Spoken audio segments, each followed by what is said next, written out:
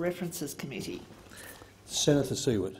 Thank you, Mr Acting Deputy President. It is with great pleasure that I present the report of the Community Affairs Reference Committee on speech pathology services, together with the Hansard record and the proceedings and documents presented to the committee, and move that the report be printed.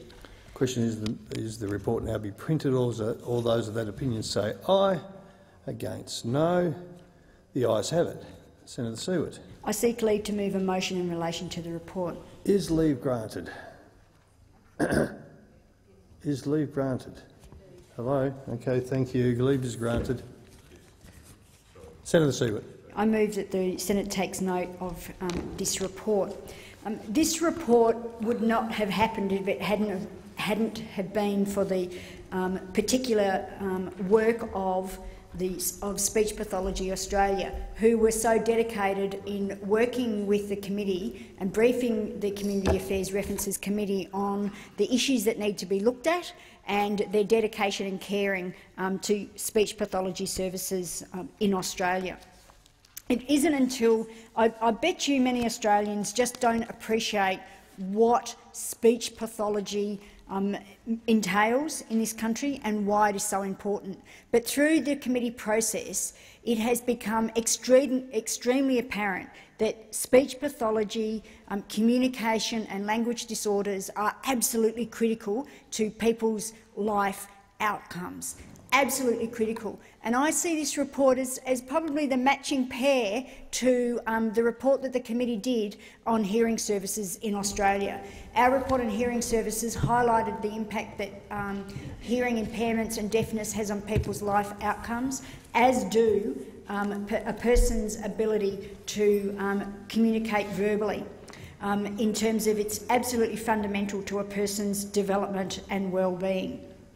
The committee report makes 10 recommendations, but before I start on outlining some of those recommendations and our findings, I want to make sure that I have time to acknowledge the work that Speech Pathology Australia has put into this into this inquiry, to the many professionals in the speech pathology area that we spoke to the parents, to older people, to people suffering from aphasia, that put into making sure that we had full access to the information, and also to thank the people that hosted us on various site visits, and I'll come to that in a minute.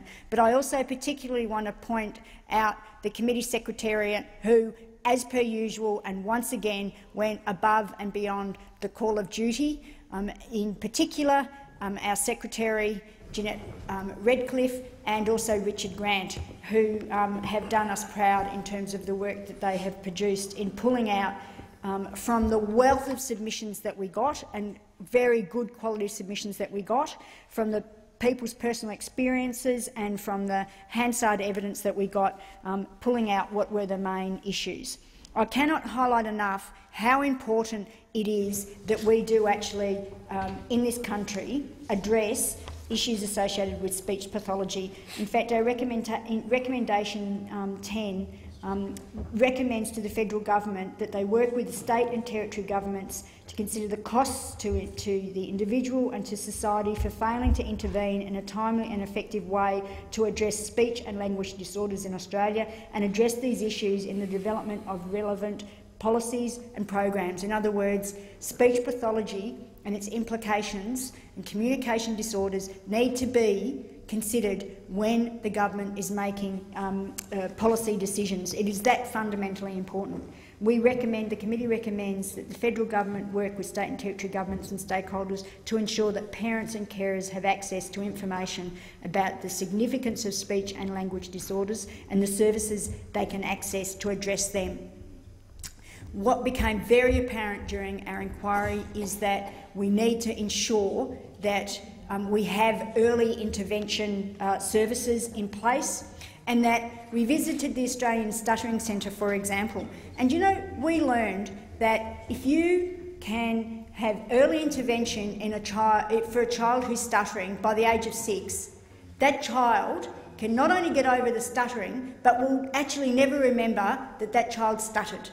We also learnt about the severe emotional and social well-being and also highlighted mental illness that can result if people don't get the sorts of early intervention and treatment for their speech disorders. We learnt that if a child between 6 and 9, if they can get assistance for their stuttering, for example, that is likely to be successful, that child to completely overcome their stutter. But after that, you can learn to manage your stutter, but somebody has to practice every day. And the longer they go without the support that they need, the more impact it can have for their life outcomes. We also learnt that our committee, Community Affairs Committee, always focuses on the data because it is so important, and what our committee also found out that there isn't a lot of data, and one of our recommendations is, or several of our recommendations are about the need for data. We don't have a good handle on the demand for speech pathology services in this country, and we need to look. We've made a series of recommendations around that. We also don't have a good handle on the supply of speech pathologists, and we also need to be looking at that. I would like to take a couple of moments to address the issues that we learnt, particularly from the site visits. We went to see Parkville Juvenile Justice Centre in Melbourne, and I thank the principal of the school, which is an award-winning school in that centre. We were told that over 50% of the young people that are in that Juvenile Justice Centre have some form of speech pathology, learning, language and communication disorder that could actually qualify them for support. There was another group of people there that, in fact, had some form of speech and language disorder that didn't qualify them for support, but that needed to be dealt with. Now, if this numbers and the prevalence of the disorder in the juvenile justice system is held up is the same in other juvenile justice centres, and we don't know, we need to know, you have to think, what impact has that speech and learning disorder had on that young person's life outcomes? We also learnt about the number of older workers who are in manual industries who have speech and language disorders, and that were never properly supported when they were young people. And imagine what their life outcomes could have been if they had actually had early intervention. But the point that also is raised through that is the number of people that are falling out of manual employment who have never had the support that they need for their speech pathology. It is really an extremely important issue that we need at a national level to be looking at. Not only national, but state and territories. So we've made a number of recommendations about needing to investigate the access to people's access to speech and to speech pathology services. We also looked at each state. We also looked at the availability of services in each state, and they vary. That's also the confusing thing: is access varies, qualification varies. There's very long waiting lists for publicly available speech pathology services, and in many instances very long waiting lists for privately available speech pathology services. But unfortunately, privately available speech pathology services are very expensive. And that can be a barrier to people being able to access speech pathology services. We also went to, and I'm sure Senator Moore will talk a bit more about this because it's in her home state, the Glenleadon School. So for those listening, Senator Moore just said quite right, she will be talking about it. But we saw what an excellent job that school does, and heard from parents of the students going to that school, and how, again, having that early intervention, the quality focus on early education and speech pathology services being integrated into their learning, what a difference that makes to people's life outcomes. Access to speech pathology services can change someone's life outcomes, and that's why government needs to be looking at how these services can be provided, what is their demand, Where are people able to access services? We also, in our report, we also have a very interesting map from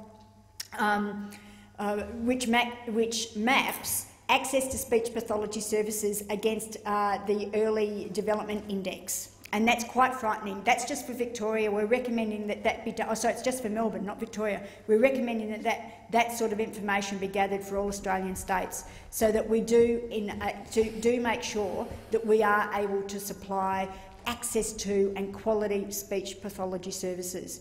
I really do encourage all senators and all members of parliament to read this report and get an understanding of the importance of these services. Of speech pathology, of communication and language disorders. They really are critical. It really is critical that we deal with this issue. Thank you, Senator.